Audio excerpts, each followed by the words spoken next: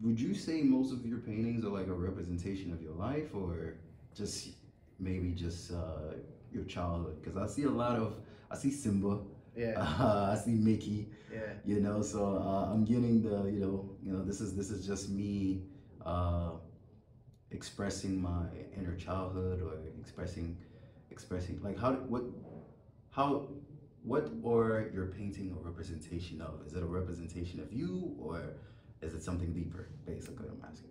it's it depends what I'm feeling in the moment. Yeah. Because I've had paintings where it has nothing to do with like a cartoon or anything like that. It's just pure emotion and what I'm feeling, and I'm trying to let these emotions go onto a painting, and that's more of like what I'm going through, what I'm portraying, that's going on in my life.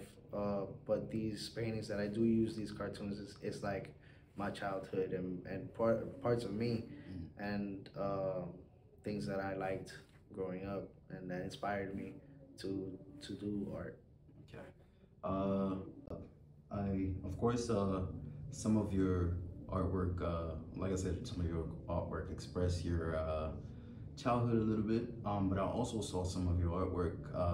Some of them were mostly focused with on hands. Like I Yeah, remember you telling me the reason that you uh, draw those hands. You mind sharing that? of course.